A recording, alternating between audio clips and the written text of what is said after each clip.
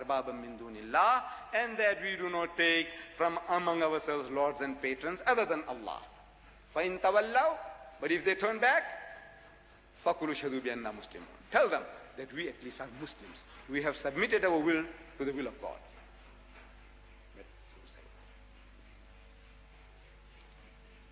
We have submitted our will to the will of God. This is the example he set us. Immediately he set in motion a process of delivering the message to all, the whole known world around him. Messages were sent out in his lifetime. This is the example. You look at the life of Jesus. In his lifetime, he never preached to a single non-Jew. He never converted a single non-Jew. Among the 12 disciples, not one was a non-Jew. The disciples of Muhammad sallallahu alaihi wasallam, Salman Farsi, the Persian, was there. Bilal the Abyssinian was there, besides the Quraysh. This is the life example. His territory is the world. Kaffatan linnasi, the whole of mankind. Walakinna aksara an-nasi la ya'lamun, but the bulk of mankind still do not know. That was then, 1,400 years ago. Is it any different now? We are 1,000 million today, yes. But the bulk of mankind, have they received that message yet? I ask you. There are more worshippers of men and monkeys, elephants and snakes on God's good earth today than the worshippers of the one true God. Do you know that? There are more mankind today worshipping men and monkeys, women, elephants, cows and what not, and humankind, and worshipping the devil. They have a Satan worshipping cult, worshipping shaitan. They go out of the way and say, we worship shaitan, the devil. They worship Sun Myung Moon, the Korean. In America, they're worshipping him as a god. Guru Maharaj Ji, they're worshipping as a god. Swami Prabhupada of the Hare Krishna movement, they're worshipping as a god. Sai Baba, they're worshipping as a god. Today, after 1,400 years of Islam, the situation is no better. It's a shame on us. Wallah, it's a shame. Absolute disgrace. 1,400 years Allah is crying there. Say, وَلَكِنَّ أَكْثَرَ النَّاسِ لَا يَعْلَمُونَ. We are uttering the word, وَلَكِنَّ أَكْثَرَ النَّاسِ لَا يَعْلَمُونَ. But the bulk of mankind still don't know. But the bulk of mankind still don't know. What are we doing to rectify the situation? Nothing. We sit tight on our backside, satisfied. We go and make salat on Fridays, and inshallah we'll go to Jannah. Inshallah we'll go to Jannah. But Jannah is not that cheap. We have made it very cheap. The examples of the prophets. They sacrificed their all. You know, at the Hajjatul Wida, the farewell pilgrimage, there were about 110,000 ashabas at the Hajjatul Wida, the last Hajj that our Nabi Kareem sallallahu alaihi wasallam he performed.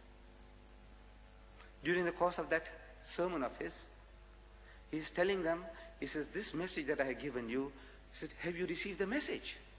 And they all exclaim with one accord, most certainly thou hast. So he lifts up his eyes towards heaven. He says, Ya Bari Ta'ala, O my Lord, be a witness that I have delivered my message. And now you that are present here, deliver it to those who are absent. And out of the 110,000 ashabas that were there, not even 10,000 are buried in Arabia. What, were they taken away into heaven in a flying saucer? No. They spread out throughout the world. They understood the message, that this was not for home consumption only for themselves.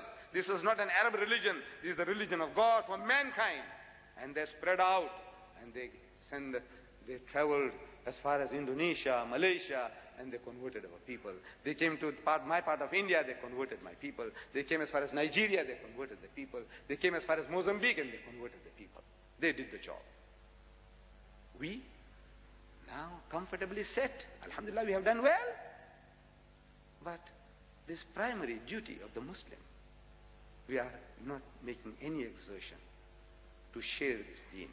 And our survival, our salvation here and in the hereafter lies in this, that we share this deen. For survival, we have to share. It is the best insurance policy that we can ever take out, is to propagate the faith. Change the environment. Otherwise, the environment is going to change us, and it is changing us. They are forcing pig down our throat. Wherever, any excuse. Pig, pig. You go into the airways, that pig is there right in front of you. Our forefathers, they held on to certain small principles. and the reward that Allah gave us. Just little things. Meat. They said, no, we want halal meat. Halal meat. Just, and we are a handful of people. We are less than 2% of the whole South African population. Less than 2%. And when we started, we were in abject poverty. Our forefathers here were as slaves to the white man. My people, we are also living on the smell of an oil rag, as the white man was describing, on starvation level. In 1927, when I came from India, at the age of 9, we were living on a starvation level. As the white man sarcastically said, the Indian is living on the smell of an oil rag. It's only the smell that's keeping him alive, in starvation. And we were starving. Now, Allah Bari Ta'ala has blessed us. From that to this, where we have reached. Shouldn't we open our mouths? Allah has given us a deen, a way of life, which you don't have to be ashamed of anything. There is not another nation or community that can teach you anything. There is no religious group on earth that can teach you anything. In hygiene, we are the most hygienic people. We are the most hospitable people. In brotherhood, in piety, in charity, in sobriety, there's not another nation that can show a candle to us. And yet we don't get converts. The Christian, with all his arrogance, he's getting converts. He's getting converts. We don't get converts. I want to know why. Is Islam a spent force? Is the Quran now to be put in a museum piece? Is that what you think? No. The reason is very simple. We don't open our mouths. That's all. You must learn to open your mouth. Talk, man, talk. Can't you say something about Islam? Don't you know one thing about Islam? That's all. One thing. Can't you talk about one thing, about your hygiene? Why don't you tell him about your hygiene? How hygienic we are, the amount of water that we use. Number one, we wash. When you go for number one, we wash. Number two, we wash. Any excuse, water, water, water. We use more water than any other people on earth. Use, not abuse. Why don't you speak about it? Tell them. You know, I was supposed to have one of my new brothers in faith, an Englishman, Mr. James Cunningham. He is now Jamaluddin Cunningham. He was bringing these books to give to in our city hall meeting, 3,000. It was quite a heavy load in the car. He reached as far as Naishna, and somehow the car skidded, and it's a total wreck. This morning he left back for home, and the books are coming by some private company. Cross, was it? Cape Cross Express, something like that. Cross Cape Express. This young man, Englishman, his father and mother are Roman Catholics. And he's got a can in the toilet. Look, you know, beautiful things you can learn from innocent, like little children. He has a can in the toilet. The parents didn't like his conversion. He said, you can be anything. If you don't believe in God, it's all right. You become Hare Krishna, it's all right.